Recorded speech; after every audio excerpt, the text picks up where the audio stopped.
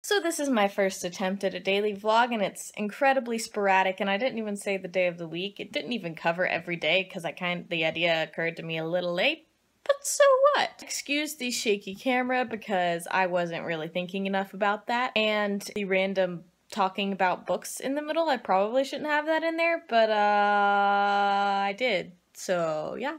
You know how great it is to be a last semester college student?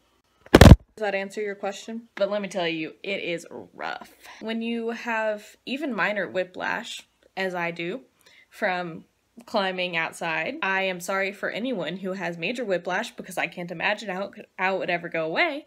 And then you're sitting here, for me, doing homework late at night because for some reason 9:45 feels like 2 a.m. today, and you've got a heating pad on your neck because sitting at your desk it hurts. It hurts here.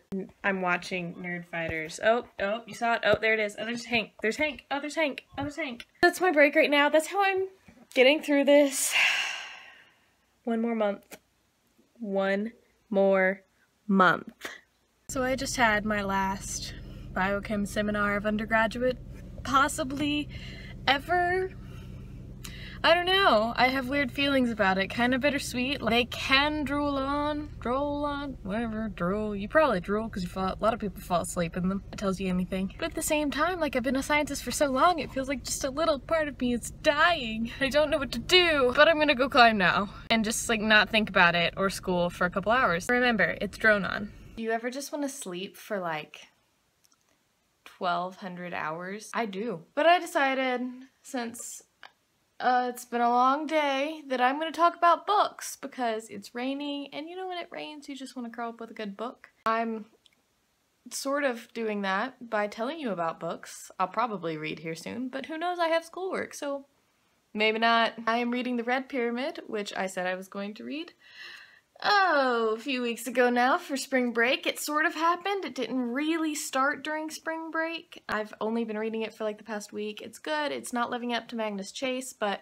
my Egyptology nerd is still happy. And this is by Rick Riordan. It's Kane Chronicles. But over spring break, while I was supposed to be, you know, like reading that book, I ended up reading this book recommended to me by an old English teacher. I trust his judgment, plus there's a really big, like, popularity spree with the book right now. It's 11/22/63 by Stephen King, which I also am not normally the hugest fan of Stephen King, primarily because I'm not really a big horror person, but this book is suspense. It's based on the concept of traveling back in time to the same date, no matter what, where only 2 minutes has passed in the real world no matter when you come back. And they use this concept to say, hey, maybe if we, like, save JFK, then we can, like, save the hundreds or millions of billions of people that die in Vietnam and other conflicts and things like that. It's really thick. I'm halfway through. It is like 900 pages, and it's not like Harry Potter 900 pages, it's like a dense 900 pages. I got a workout from holding that book. I'm really tempted to reread Uglies next, but I told myself I was gonna start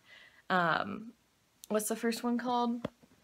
My bookshelf, to my bookshelf. I told myself I was going to start this. Wait, how do I? This is a struggle. This. The Abortion Chronicles. This is the 3 books, and then there's a prequel or something. I don't know, called Clariel. And the first one I believe is called Sabriel.